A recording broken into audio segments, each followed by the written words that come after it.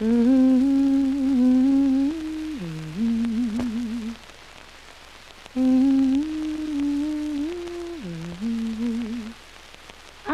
Joy, the ill girl.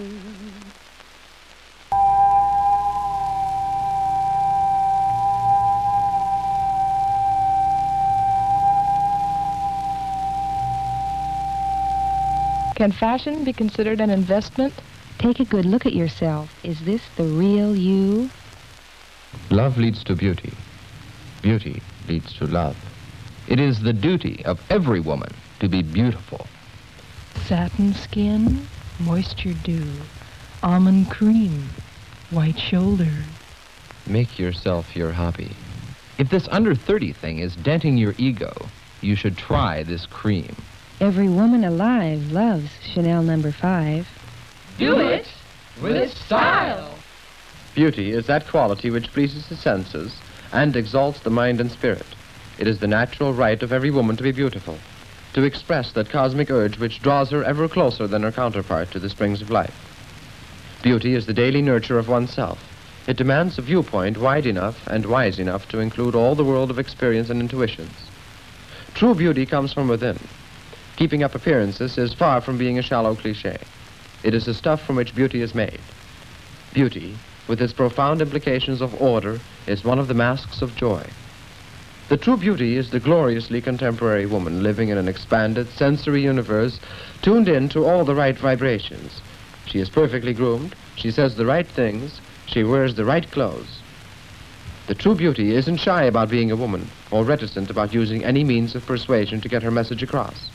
Your beauty is you. Good evening. How lovely you look tonight. Come in and have a drink with us. Oh, thank you. Have you been to school lately? Yes. Oh, wonderful. I understand that she graduated, is that yes, right? that's right. Oh, great. That's Wilson, really come wonderful. over.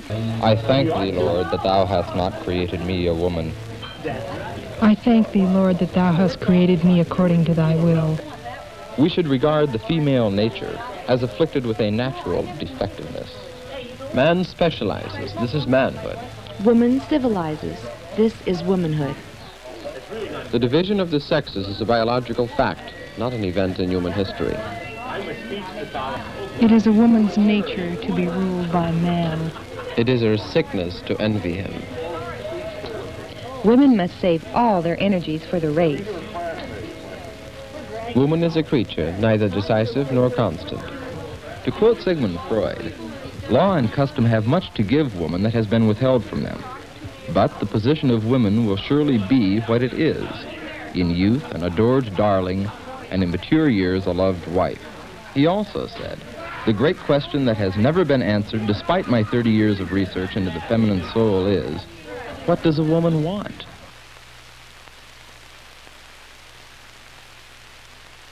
Well, let's just assume that a person reaches a point in her life, regardless of where it is, where she says, who am I as a person? Not, who am I as a woman? But it seems to me that the first and basic question that comes before who am I as a woman is who am I as a person? Or what do I want? What pleases me? What satisfies me? What do I want to do? I guess it was somewhat like saying, who in the world said I have to be like anybody else? Why can't I be an individual? Why should someone else set their standards or impose their standards, even of beauty or life itself, on me? I am an individual, unique in itself, so I have something to offer somebody else as I am. One of the things that, to me, it's very important that a person recognize who he is. When you recognize who you are, what you're for, then you can relate to other people better. Also, it frees you to be free to express yourself as an individual. I've always wanted to work in a work that was meaningful to me. On the other hand, I've always wanted to have a home. The most important things to me are work and love. And the love includes a man and children. And it's hard for me as an individual. Indeed, I don't attempt to separate these things. They just occur naturally. But you can often sort out people you meet, not just men, but other people, in terms of whether they see you functioning in a variety of roles, or whether they, as you, do not think of you in terms of functioning as a career woman, as a scientist, as a mother, as a wife, but just, being a human being, going about the business of filling your life and satisfying yourself with